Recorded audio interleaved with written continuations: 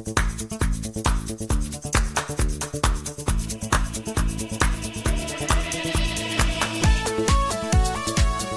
hello friends. நான் உங்க SKA பேசுறேன். ரஷ்யா உக்ரைன் வீரர்களை மாரிபோல் நகரில் சரணடைய பெரிய வாய்ப்பு ஒன்றை கொடுத்துள்ளது. சரணடைந்தால் அனைத்து வீரர்களையும் எந்த ஆபத்தும் இல்லாமல் அவர்கள் தப்புவதற்கான ஏற்பாடுகளை செய்யும் என்று ரஷ்யா மிலிட்டரி சொல்லியுள்ளது. ஆனால் உக்ரைன் அதிபர் ஜெலன்ஸ்கி அதனை நிராகரித்து மக்கள் இறந்து மடிந்தாலும் பரவாயில்லை, உக்ரைன் நாடு முழுமையாக அழிந்து மடியும் வரைக்கும் நான் சரணடைய வாய்ப்பே இல்லை என்று செல்ஃபி வீடியோ ஒன்றை வெளியிட்டுள்ளார். என்னங்க, ஒவ்வொரு நாட்டுக்கும் போர் என்று வரும்போது எக்கானமி ஓவர்லாப் என்ற ஒன்று வருவதுண்டு. அந்த சிக்கலை மனதில் வைத்துதான் பல நாடுகளின் நல்ல தலைவர்கள் போரில் இருந்து பின்வாங்குவது வழக்கம். அப்படி பார்த்தால் ரஷ்யாவுக்கு ஒரு வருடம் முழுவதுமாக ஏற்கனவே இருக்கக்கூடிய ஆயுத இருப்பை பயன்படுத்தி போர் செய்ய முடியும். ஆனால் உக்ரைனுக்கு எக்கானமி ஓவர்லாப் அல்லது பொருளாதார நெருக்கடி என்பது இந்த போரினை பொறுத்த வரைக்கும் வரவே வராது. ஏனென்றால் this war is sponsored by America and NATO. எனவே இந்த போரினை பொறுத்த அளவில் உக்ரைனுக்கு எக்கானமி ஓவர்லாப் பொருளாதார நெருக்கடி என்பது வராது. ஏன்னா அங்கு செலவிடக்கூடிய பணம் உக்ரைன் நாட்டு பணம் கிடையாது. ஆனால் எக்கானமி ஓவர்லாப் பொருளாதார நெருக்கடி என்பது அமெரிக்காவுக்கு வரும், பிரிட்டனுக்கு வரும். இன்று காலையில் ஒரு புதிய ரிப்போர்ட் ஒன்று வெளிவந்துள்ளது. ரஷ்யா மீதான ஆயில் அண்ட் கேஸ் எனர்ஜிக்கான தடை என்பது அமெரிக்காவை பாதிப்பதை விட ஐரோப்பிய நாடுகளை, அதாவது Britain, Germany, Canada, idli, Spain இது போன்ற நாடுகளை அதிகமாக பாதிக்கும். நான் சொல்றேன் ஃப்ரெண்ட்ஸ், இந்த பிரிட்டன், அமெரிக்கா என இரண்டு நாடுகளுமே அழியும் சூழலுக்கு சென்றாலும் ஆச்சரியப்படுவதற்கு எதுவுமே கிடையாது. அவர்களது சொந்த செயல்களே அவர்களை அழிக்கும். எனவே உக்ரைன் ரஷ்யா போர் அமெரிக்கா அழியும் வரை நடக்கும், அல்லது அமெரிக்கா உக்ரைன் நாட்டினை கைவிடும் வரை நடக்கும். இது இப்படி இருக்க, ரஷ்யா உக்ரைன் போருக்கு பிறகு சைனா தைவான் போர் நடக்குமோ என்ற கேள்வி வர ஆரம்பித்து விட்டது. இன்னொரு முக்கியமான விஷயம் ஃப்ரெண்ட்ஸ், இந்த போர் முடியும் போது சைனா அமெரிக்காவை பொருளாதாரத்தில் முந்துவது மட்டுமல்லாமல் உலகத்தின் புதிய வல்லரசாக மாறினால் ஆச்சரியப்படுவதற்கு எதுவுமே கிடையாது. எனவே இந்தியா இந்த விஷயத்தில் ஒரு பெரிய ஜீனியஸ் மூளையுடன் செயல்பட வேண்டும். எனவே நம்ம இன்னைக்கு 4 முக்கியமான விஷயங்களை பார்க்க போறோம். ஒன்று ரஷ்யா மற்றும் உக்ரைன் சிக்கலில் போரில் இந்தியாவின் நடுநிலை, பீயிங் நியூட்ரல் என்பது எதிர்பாராத விதமாக சைனீஸ் மக்களால் மிகவும் பாராட்டப்படுவதாகவும் மதிக்கப்படுவதாகவும் எனக்கு ஒரு சில நேரடி தகவல்கள் வந்துள்ளது. அது ஏன் எப்படின்னு இந்த வீடியோவில் பார்ப்போம். அடுத்தது இரண்டாவதாக, இந்தியா ரஷ்யாவிடமிருந்து கச்சா எண்ணெய் வாங்குவதற்கான அனைத்து அக்ரிமெண்ட், சேல் ஆர்டர்ஸ் அனைத்துமே முடிவாகிவிட்டது. எனவே இது இந்தியா அமெரிக்கா உறவை பாதிக்குமா? அதைவிட முக்கியமாக இந்தியாவில் கச்சா எண்ணெய் விலை குறையுமா? மூன்றாவதாக, ரொம்ப முக்கியமான ஒரு டாபிக் மை டியர் ஃப்ரெண்ட்ஸ், சமீபமாக சைனா பாகிஸ்தான் அல்லது ஸ்ரீலங்கா மீது எந்த ஒரு ஆர்வத்தையுமே நாட்டத்தையுமே காட்டவில்லை. ஏன் என்ற காரணத்தை இந்த வீடியோவில் பார்க்கலாம். அடுத்தபடியாக இறுதியாக நம்ம ஒரு ரஷ்ய குடிமகனிடம், ஒரு ரஷ்ய சிட்டிசனிடம் தற்போதைய ரஷ்யா உக்ரைன் போரை பற்றி உங்களது கருத்து என்ன, நீங்க அதை பற்றி என்ன நினைக்கிறீங்க, அதை பற்றி உங்களது உணர்வு என்ன என்ற கேட்ட ஒரு கேள்விக்கு அவரது பதில் என்னவாக இருந்ததுன்னு இந்த வீடியோவின் இறுதியில் பார்க்கலாம். அதனால வீடியோவை கடைசி வரைக்கும் பாருங்க. ஓகே, முதல் டாபிக், ரஷ்யா மற்றும் உக்ரைன் சிக்கலில் போரில் இந்தியாவின் நடுநிலை, பீயிங் நியூட்ரல் என்பது எதிர்பாராத விதமாக சைனீஸ் மக்களால் மிகவும் பாராட்டப்படுவதாகவும் மதிக்கப்படுவதாகவும் சொல்லப்படுகிறது. ஏன்? உக்ரைன் போரை பொறுத்தவரையில் சைனாவும் இந்தியாவும் ஒரே பக்கத்தில் உள்ளது என்பது உண்மைதான். இரு நாடுகளுக்கும் இடையிலான பதட்டங்களின் மத்தியில் தற்போதைய சூழலில் இப்படி ஒரு ஒற்றுமை இரண்டு நாடுகளின் மத்தியில் இருப்பது ஒரு ஆச்சரியமான விஷயம். இதனால் அதிகமான சந்தோஷம் யாருக்கு தெரியுமா? சைனாவுக்கு. அதற்கு 3 முக்கியமான காரணங்கள் உள்ளது. முதலாவதாக, இந்தியா மிகப்பெரிய ஒரு ஜனநாயக நாடு. இந்தியா சைனாவை போலல்லாமல் மேற்கத்திய நாடுகளுடன், முக்கியமாக அமெரிக்காவுடன் நெருக்கமான உறவை கொண்டுள்ளது என்பது உண்மை. எனவே சைனா ஏற்றுக்கொண்ட அதே நிலைப்பாட்டை இந்தியாவும் பின்பற்றும் போது சைனாவுக்கு அது ஒரு பெரிய எக்ஸ்கியூஸ், தப்பிக்க ஒரு நல்ல வழி, நல்ல காரணம். மேற்கத்திய நாடுகளின் கடுமையான விமர்சனத்தில் இருந்து சைனாவுக்கு தப்பித்துக் கொள்ள இது உதவுகிறது. சைனா ஏற்கனவே பல மனித உரிமை, ஜனநாயகம் மற்றும் அதன் ஆக்கிரமிப்பு எண்ணங்கள் போன்ற பல பிரச்சனைகளில் பல உலக நாடுகளால் தனிமைப்படுத்தப்பட்டுள்ளது.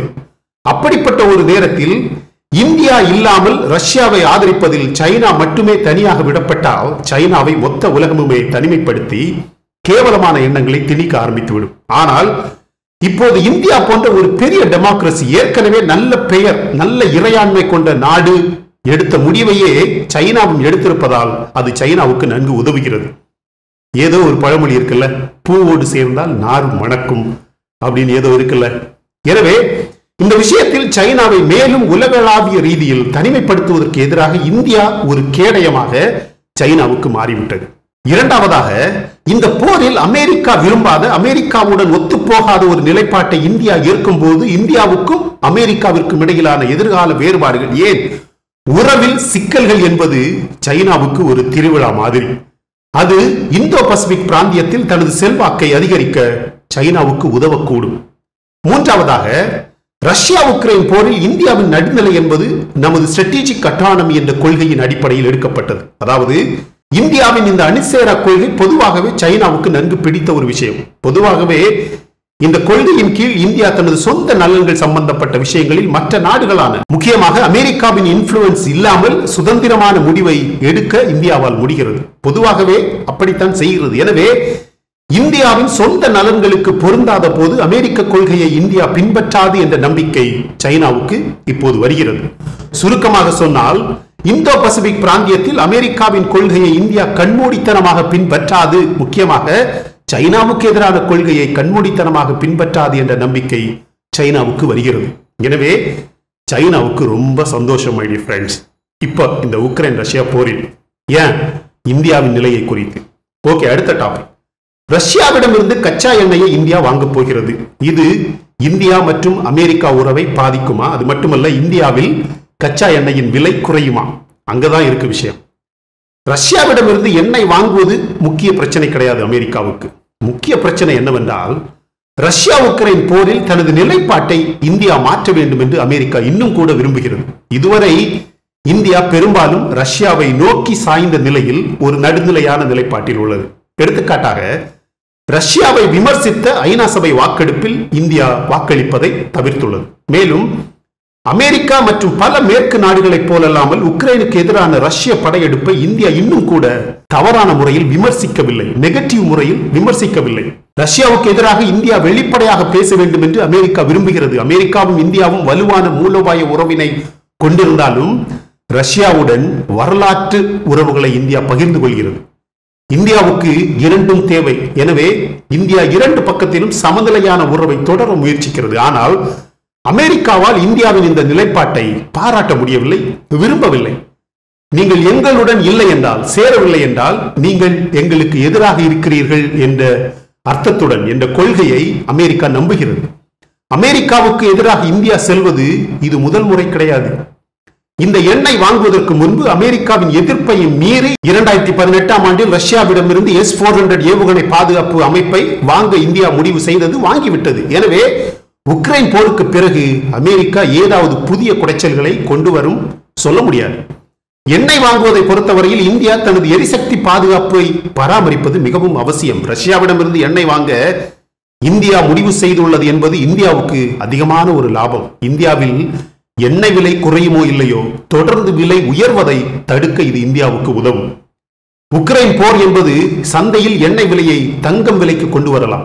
எனவே இந்தியா ரஷ்யாவிடம் வாங்குவது சரியான லாபம், நல்ல செயல். காற்றுள்ள போதே தூற்றிக்கொள்.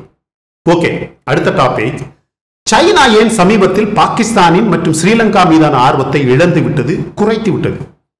சைனாவும் பாகிஸ்தானும் ஸ்ரீலங்காவும் நெருங்கிய கூட்டாளிகள், நண்பர்கள். ஆனால் அந்த நெருக்கத்தின் அளவு எல்லா காலத்திலும் ஒரே மாதிரியாக இருக்காது.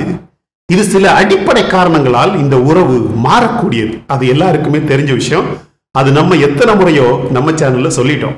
மிகவும் அடிப்படையான காரணம் என்னவென்றால், பாகிஸ்தான் மற்றும் ஸ்ரீலங்கா இயல்பாகவே சைனாவுக்கு ஒரு பெரிய தலைவலி, ஒரு பெரிய பொறுப்பு, ஒரு கமிட்மெண்ட். ஆனால் சைனா தனது சொந்த தேவைகளுக்கு ஏற்ப அந்த ஒரு மூலோபாய வாய்ப்பாக அதனை பயன்படுத்த முயற்சிக்கும். ஸ்ரீலங்கா மற்றும் பாகிஸ்தானின் மோசமான பொருளாதார நிலை சைனாவின் முதலீடுகளை திருப்பி எடுக்க முடியாத நிலைக்கு தள்ளிவிட்டது. அரசியல் ஸ்டெபிலிட்டி இந்த நாடுகளில் இல்லை. எனவே சைனீஸ் முதலீடுகள் பெரிய ஆபத்தில் உள்ளது. பாகிஸ்தானின் பயங்கரவாதம், ஸ்ரீலங்காவின் பஞ்சம் இவை இரண்டும் சைனாவை பெரிய அளவில் பாதிக்க ஆரம்பித்து விட்டது. பயங்கரவாத பிரச்சனையில் பாகிஸ்தானுக்கு சைனா உதவுவதாக உலக நிதி அமைப்பில் நேட்டோவின் உந்துதலால் சைனா பிளாக்லிஸ்ட் செய்யப்படும் அச்சுறுத்தல் உள்ளது. அடுத்தது ஜின்ஜியாங்கில் உய்குர் தீவிரவாதம். உய்குர் முஸ்லிம்களின் அடிப்படை மனித உரிமைகள் சைனாவால் மீறப்படுவதால் பாகிஸ்தான் மக்கள் கோபத்தில் உள்ளார்கள். அரபு நாடுகளுடனான பாகிஸ்தானின் தொடர்புகள் ஆபத்தில் உள்ளது. அதற்கு காரணம் America. For example, India Pakistan எல்லை சிக்கல்களில் அரபு நாடுகள் இந்தியாவுக்கு ஆதரவாக பாகிஸ்தானுக்கு எதிரான நடவடிக்கைகளை பல முறை செய்துவிட்டார்கள். எனவே அது சைனாவுக்கு இன்னொரு பெரிய தலைவலி. எனவே பாகிஸ்தான் ஸ்ரீலங்கா என்ற பொறுப்பு கமிட்மெண்ட் தன்னால் தாங்க முடியாத பொறுப்பாக மாறும்போது சைனா அதனை கழட்டிவிட முயற்சிக்கிறது. அதுதான் நடக்குது ஃப்ரெண்ட்ஸ். ஓகே, கடைசியான ஒரு சுவாரஸ்யமான டாபிக். ஒரு ரஷ்ய சிட்டிசன் தற்போதைய ரஷ்ய உக்ரைன் போரை பற்றி என்ன சொல்றாருன்னு பார்ப்போம். அவர்கிட்ட கேட்ட கேள்விக்கு அவர் சொல்றாரு, நான் என் நாட்டையும் எனது ஜனாதிபதியையும் முழுமையாக ஆதரிக்கிறேன். வேறு வழி இல்லை. அமெரிக்கா உலக நாடுகளை போலி பிரச்சாரத்தை பயன்படுத்தி ஏமாற்றுகிறது அப்படிங்கிறார். ரஷ்யாவின் ராணுவ நடவடிக்கை பல அப்பாவி மக்களுக்கு அழிவுகளை ஏற்படுத்தும் உக்ரைனில். ஆனால் அது டான்பாஸ், கிரிமியா மற்றும் ரஷ்யாவில் உள்ள அப்பாவி மக்களுக்கு வரவிருந்த பெரிய அழிவுகளை தடுக்கும், நிறுத்தும் நோக்கத்துடன் செய்யப்படுகிறது. உலகின் அனைத்து சாம்ராஜ்யத்தையும் போலவே ரஷ்யா தன்னை அமெரிக்காவிடமிருந்து காப்பாற்றிக் கொள்ள முயற்சிக்கிறது. அது புட்டின் வழியாக நடக்கிறது. நேட்டோ அதன் ஏவுகணை தளங்களை உக்ரைனில் தொடங்க விரும்பலாம். அப்படி நடந்தால் அது அமெரிக்கா மற்றும் இங்கிலாந்தின் உதவியுடன் 1990ஆம் ஆண்டுகளில் நடந்தது போலவே பிரிவினைவாதத்தை வளர்க்கும், ரஷ்யாவின் சிதைவை தொடங்கும். ஆனால் ரஷ்யர்கள் போரிட்டு செத்தாலும் பரவாயில்லை, தற்கொலை செய்து கொள்ள விரும்பவில்லை அப்படின்னு சொல்றாரு. கடைசியா ஒரு பாயிண்ட் சொல்றாரு, சைனா இந்தியா இந்த இரண்டு நாடுகளும் இந்த போரில் வராத வரைக்கும் இது ரஷ்யாவுக்கும் மேற்கு நாடுகளுக்குமான ஒரு மானத்திற்கான போராக இருக்கும் என்கிறார். என்ன ஒரு அரசியல் அறிவு பாத்தீங்களா? ஒரு சாதாரண குடிமகன், எனக்கு தெரிந்த குடிமகன் அப்படின்னு கூட சொல்லலாம், ரஷ்ய குடிமகன். என்ன ஃப்ரெண்ட்ஸ், ஒரு அருமையான வீடியோ. எல்லாமே ஒரு மிக்சர் ஆஃப் டாபிக், ஒரு நியூஸ் பேக்ட், ஒரு கான்செப்ட் பேக் வீடியோ.